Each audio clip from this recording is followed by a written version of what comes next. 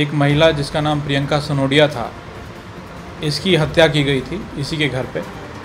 और उस मामले में इसका जो पिता था, जो अभी मृतक है, वो हमारा प्राइम सस्पेक्ट था, सबसे बड़ा संदेही था। और उसके बारे में पता करने की लगातार प्रयास चल रहे थे और काफ़ी दिन से वो फरार चल रहा था। कल शाम में पता चलने पे उसको थाने बुलवाया गया और कल देर रात करीब 11:30-12 बजे वो थाने आया और उसे पूछताछ की जा रही थी।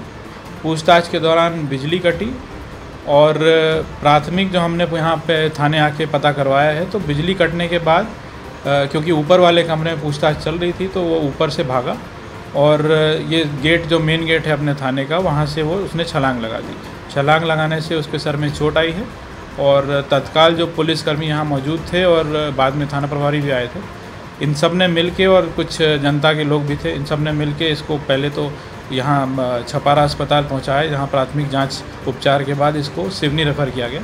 सिवनी में भी हमने बात की थी और काफ़ी वहाँ डॉक्टर्स भी तैनात थे, लेकिन अनफॉर्चुनेटली उसके आज सुबह उसका देहांत हो गया।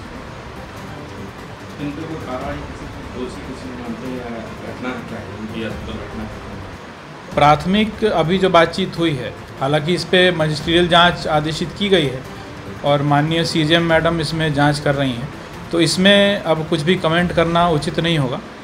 जांच जो निष्पक्ष जांच होगी मजिस्ट्रेट के द्वारा, उसके बाद जो परिणाम आएंगे उसके मुताबिक फिर कार्रवाई की जाएगी। स्थिति सामान्य।